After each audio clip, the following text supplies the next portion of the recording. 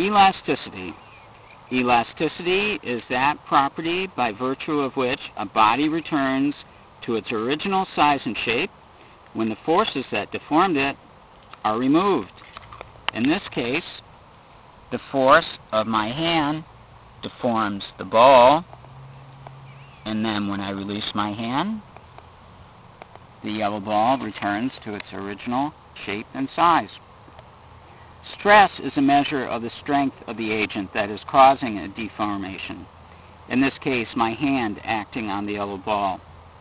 Precisely if a force F is applied to a surface area of A, then stress equals force divided by the area of surface on which the force acts, which equals F over A.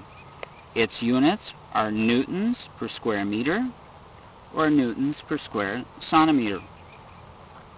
Strain is the fractional deformation resulting from a stress. It is measured by the ratio of the change in some dimension of a body to the original dimension in which the change occurred. In this case, the strain would be the change in the dimension of the yellow ball divided by the original dimension of the yellow ball. Strain has no units because it is a ratio of like quantities. And that is elasticity.